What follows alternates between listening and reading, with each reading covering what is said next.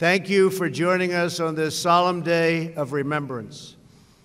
We are gathered here on the sacred soil of Arlington National Cemetery to honor the lives and deeds of America's greatest heroes, the men and women who laid down their lives for our freedom.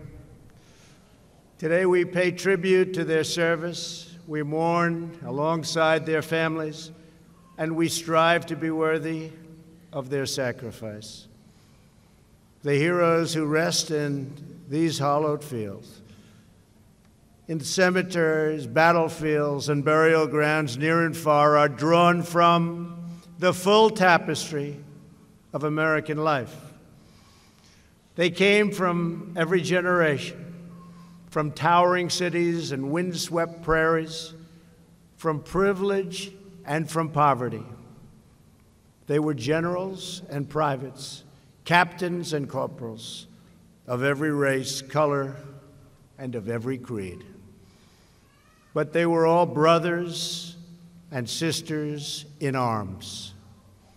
And they were all united then, as they are united now forever, by their undying love of our great country.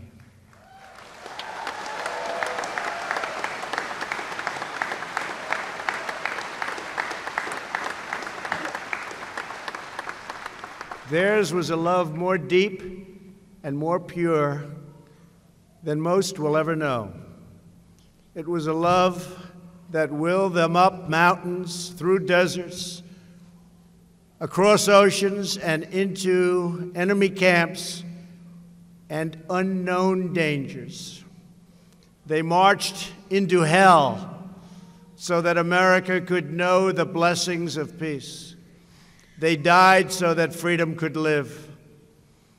America's legacy of service is exemplified by a World War II veteran who joins us today, Senator Bob Dole.